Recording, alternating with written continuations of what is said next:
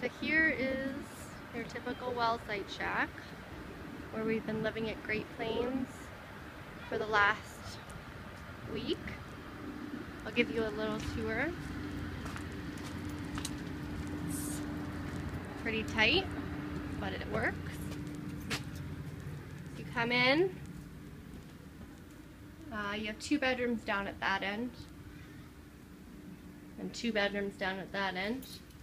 Right in front of you is your storage, washer and dryer, furnace room. And then if you go this way, you have your first bathroom right here. No tubs, just shower. And then this is the first bedroom. We put just the bed, it's just a mattress on the floor for our 3-year-old. This is the next bedroom over here, where you can see it's pretty tight. It's a single bunk bed for our 5- and 6-year-olds. And then you come back around and come this way. And this is your living room, kitchen.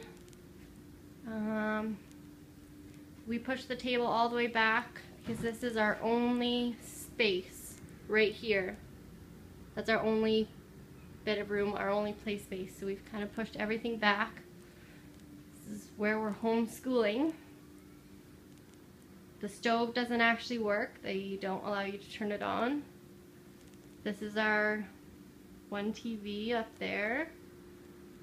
Fridge. One couch. And then you come back here. You have another bathroom exactly the same as the other one. No tub, just shower. This is where our youngest sleeps. We brought our own toddler bed in for her, for safety. And then this would be our master bedroom, where they modified it into a double, and you can see the double bed just fits. And that's the only storage in each room are these little cupboards. There's no closets. And this is where we're going to be living for the foreseeable future.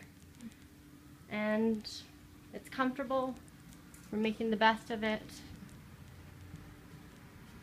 And hoping we can get home soon.